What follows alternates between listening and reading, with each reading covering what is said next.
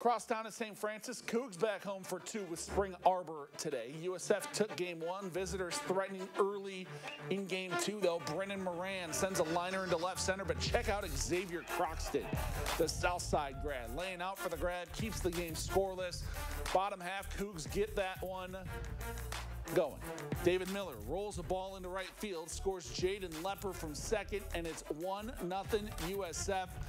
SAU would get two in the second, but Cougs have an answer again. Lepper at the dish now, 2 for 4, 2 RBI day for the Homestead grad. Both of those RBIs coming on this line single to left. Plates a pair, Cougs retake the lead, and they weren't done. Later in the inning, Sam Pisa up the dish, sends a fly ball into center. That's caught, but deep enough for Lepper to tag and score, and then to cap it all off, you're going to see Nick Parsons at the dish. Going to send this ball to the wall in right, scores another run, caps a 5-run frame for the Cougs.